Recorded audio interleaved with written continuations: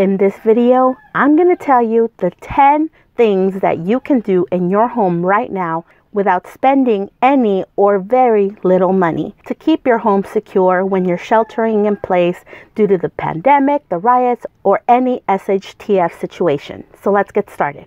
The first thing that we can do is reinforce the locks, our doors, our door jambs, and remove the hardware that it was originally packaged with and install better hardware such as 3-inch screws to help bolt your lock with a firmer base and lock it into place so it is harder for someone to break into your house and harm your family. If you don't own a power drill, borrow one from someone, and if you don't have the hardware already at home, 3-inch screws are not very expensive and you can buy them at your local hardware store. That couple dollar investment is well spent if you're gonna help secure your family and keep your family safe. The next thing that we can do is honestly just lock our doors and lock our windows. I don't know how many times I visited friends and they don't lock their doors, they don't lock their windows when they use them because they are comfortable, they have been living in their place for a long time, or they've never have experienced a situation to where their safety was compromised. The third thing that we can do right now is to get to know our neighbors. Get to know who they are, what they do, who is there in their family, possibly what are their routines, and also get their contact info or start an online neighborhood chat group. Because during SHTF, our neighbors are going to be our biggest resource, not just to help keep our family safe, but keep all of our property safe and our neighborhood safe in general. So knowing your neighbors, knowing who they are, and how to contact them if there is an emergency is vital to keeping your family safe, especially if you're living in a urban area, because there is so many people compacted into tight spaces. And whether you live in an apartment complex or a home, knowing your neighbors can help minimize the amount of traffic that comes in and out of your neighborhood and help identify the people who are not supposed to be there. A few years ago, during Christmas time, the apartment I was renting from was broken into, along with the main home property in the front. The entire property was burglarized during the middle of the day. Most smart criminals would stake out the place that they are planning to hit and learn the routines of the people going in and out of the home to learn when is the best time to get into their home. Our neighbor noticed that there was a van sitting outside of the property and that there were unknown people coming in and out of the home. Now, being that we lived in a tight-knit community where everyone knew each other, it seemed a bit sketchy to our neighbor, so she contacted the landlord, asking her if we had anyone who was working on the property or if there was anyone doing any maintenance on the property, because there was some people that were moving stuff out of the home and moving things into a van. They were immediately able to identify that there was actually people who had broken in and were taking things out of our house, and we were able to immediately contact the authorities.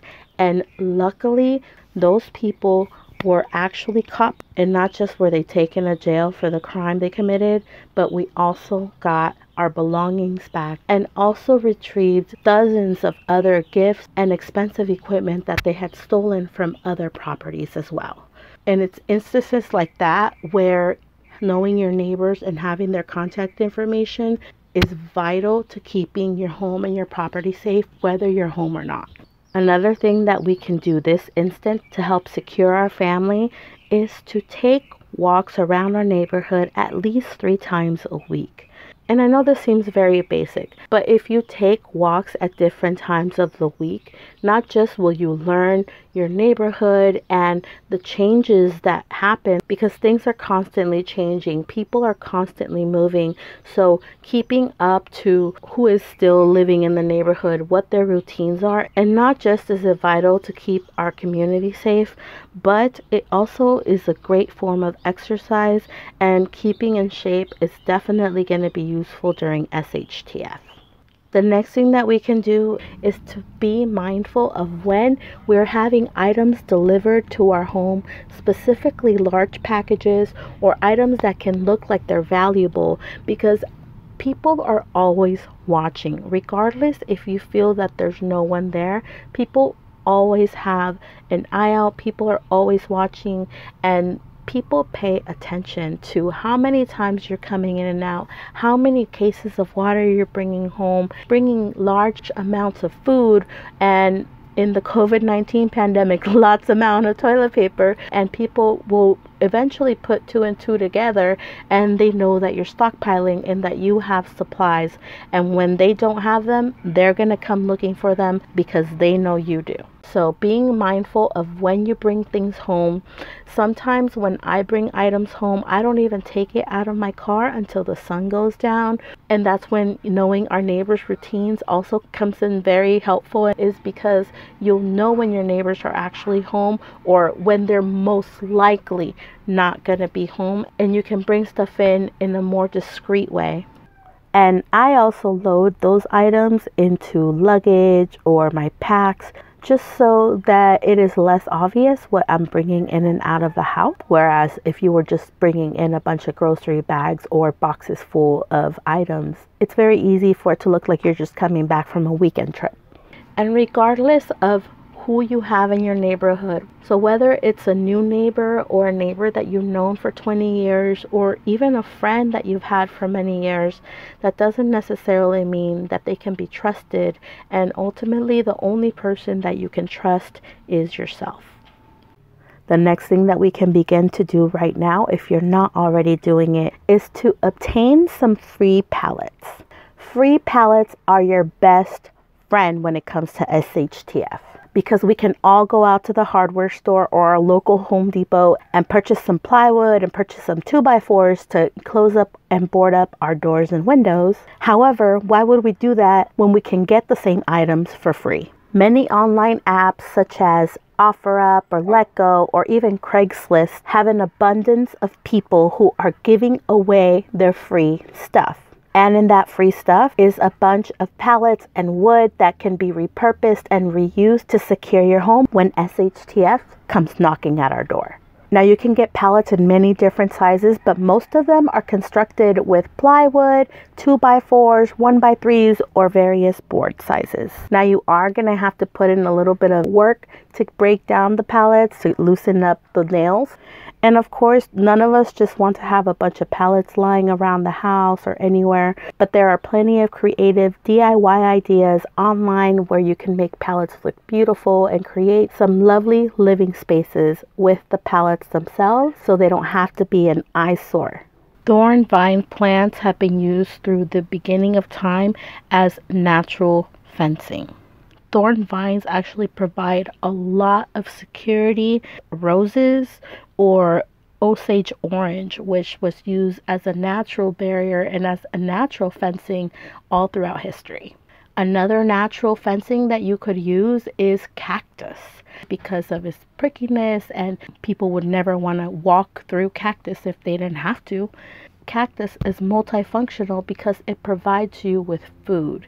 Now, although not a lot of us like cactus, myself included, my grandma used to make me eat it when I was little and I don't like it very much, but it is a great food source with tons of nutrients, and you better believe that in SHTF, if there's cactus around and I'm starving, I'm gonna eat it. And I'm pretty sure that a lot of you would as well. Now, not just does cactus provide that security and food, but it also blossoms some beautiful flowers, and it even provides us with fruit. some cactus pears. Now, not a lot of people know you can eat these once you remove the outer layer and the prickliness. Not just does cactus provide a great prickly barrier, but it can be grown with very little water, which is essential when you don't have a plentiful water source, and it can be let to grow wild or also be guided in the way in which you want it to grow. So these natural ways of providing barriers to your property are great. It also provides a great morale booster because you're looking at a beautiful plant instead of an ugly gate. My 10th and final security tip is developing your situational awareness. Now, no matter our level of experience, we can all use constant practice of our situational awareness. Now, we can achieve this in many different ways. One way being mindful meditation, to my personal favorite, which is putting it into practice. So I believe as women, we have all grown up with those messages of just being more mindfully aware when we make decisions that could potentially be dangerous for us. However, we are not all as in tune as we can be with our situational awareness. And in this day and age, when we're constantly on our phones, we are not being mindfully aware. We're walking around, texting, listening to music, watching videos. A whole circumstance could have developed around you that you weren't mindful of. The best way to practice situational awareness is to actually put yourself in a circumstance where you have to be more mindfully aware. Having a friend surprise you, come at you from a direction at a time and place where you're not expecting it, and even if it's staged, have it be a surprise, and it's definitely going to develop the senses and bring more clarity and sharpness each time that the circumstance happens. You can plan it as often as you like. But it's not until you're actually put in a circumstance where you are in a real life threat that you really see how much adrenaline kicks in and how much it makes a difference in the choices that we make and in the way that people respond.